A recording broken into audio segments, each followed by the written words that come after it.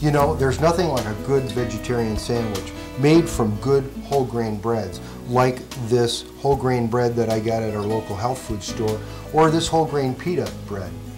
I agree. Today we have two different sandwiches that we've already made. This one here is the Veggie Combo Sandwich.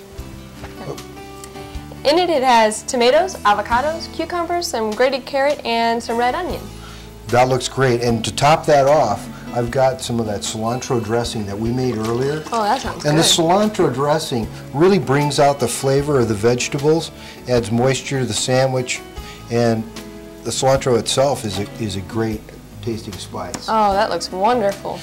Can that one be mine? Sure, that can be yours. And then what I made earlier was this tomato avocado sandwich, and it's really pretty simple. It's tomato, avocados, a little shredded carrot, and a little shredded lettuce. And in this one, we don't even really have to make a dressing.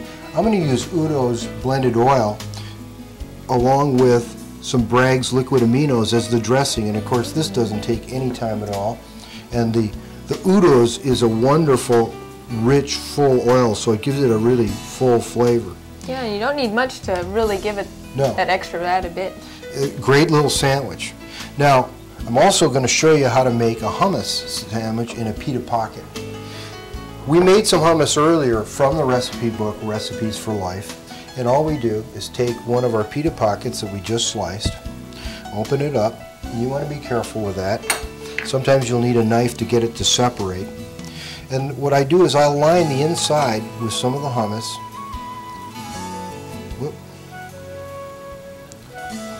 It's not quite open, Dave. No, it's not working with me. Okay, so we get the hummus in there. Like that. That looks like it would be really good with some red bell pepper in it.